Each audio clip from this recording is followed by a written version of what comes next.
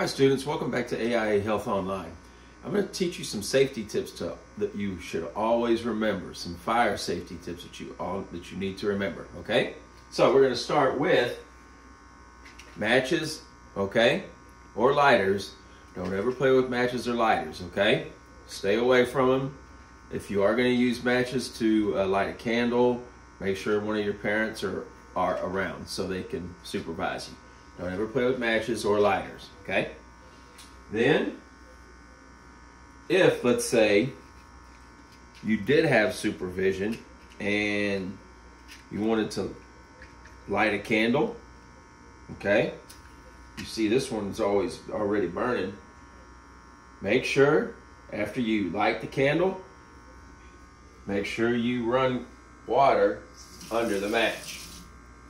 Okay, boys and girls, if you're going to do that, if you're going to light a candle for your parents, make sure one of your parents are around and you put it under water, okay? So it completely goes out before you throw it in the trash, okay? You see a candle here. Never let candles, if you're going to bed or you're leaving the room, make sure that you blow them out. Or incense. Make sure you blow them out before you leave the room. Don't ever leave them on. All right, boys and girls? Don't ever play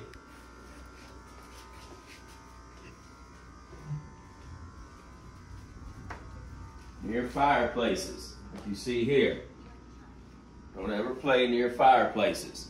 You can fall easily and hit your head on the fireplace on the corner and get seriously injured. So never play near fireplaces, especially if they're lit or on, okay?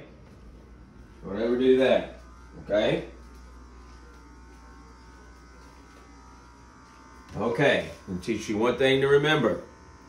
If there's a fire in the house, always stay low. Heat rises. So if you're running through the house and you're trying to get out, heat rises. You're more likely to get really hurt if you're standing up while there's a fire going on in the house. Like I said, heat rises. You'll get smoke into your lungs, and more than likely you will pass out from smoke inhalation. So you got to get low, stop, drop, and roll. Get low.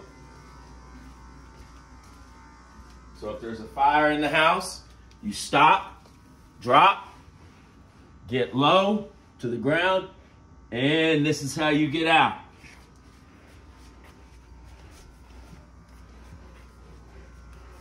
Remember, heat rises, so do not stand up if you're trying to get out of someplace, say your house is on fire or the school is on fire.